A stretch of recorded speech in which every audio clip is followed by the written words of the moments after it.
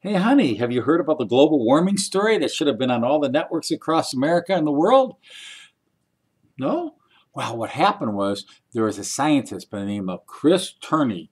He was an expedition leader and a professor of climate change at the University of South Wales. You know how far South Wales is away from here? Wow, it's pretty far. At any rate, he was going on an expedition to discover and communicate the environmental changes taking place in the South.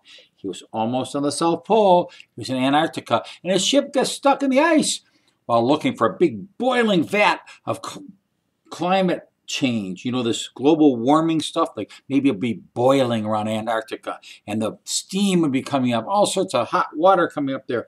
But no, instead they found ice and more ice.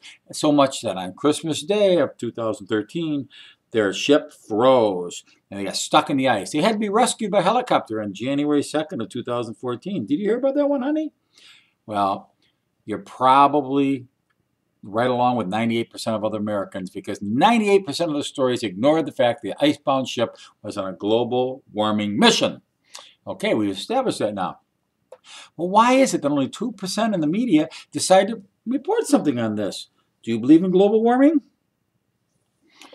Oh, the silence is deafening. At any rate, there's the story. Global warming, freezing out of the news. These media lapdogs, what would they do? What on earth would they do if it was global warming and they found this big vat of boiling water at the South Pole? Do you think they would have reported that? Of course they would. Why won't they report the truth that it's really cold near Antarctica and global warming hasn't melted the ice?